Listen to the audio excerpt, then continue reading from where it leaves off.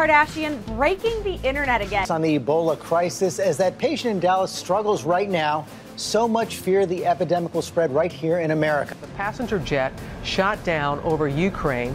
That area is a large debris field stretching over 10 miles.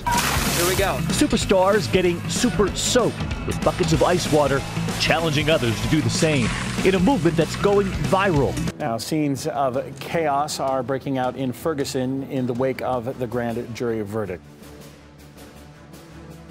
Well, America's slow road to recovery is looking like it has more potholes than paved paths these days. If we're going to bring prosperity back to this country, we need to end the export of our middle-class jobs to China and other cheap labor markets. After a year, 4,600 construction jobs in New Jersey are gone. The IMF predicts that by the end of the year, China's GDP, adjusted to the country's relatively low cost of living, will be $17.6 trillion, topping the US. Essentially, that means even though a typical person in China earns less than their American counterpart, they can afford more with their money. 7 of 10 graduating students left college last year in debt. The total bill due for students in America tops $1 trillion. If you're wealthy enough in Detroit, you can have water. If you're not wealthy enough, you can't have water. Right now, President Obama is trying to get Congress to pass the Trans-Pacific Partnership, a mega trade deal that could radically change everyone's interaction with the global economy.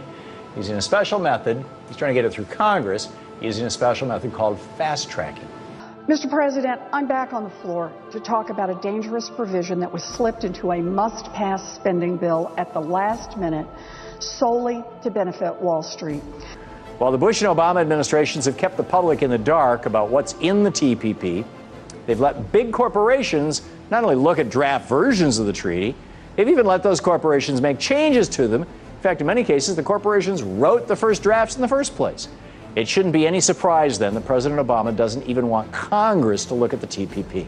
So Chinese investors have directed their money to the land of opportunity, reportedly purchasing the most expensive homes with an average price tag of more than $500,000. That's compared to about $200,000 that the average American spends. Well, here is one thing politicians cannot debate.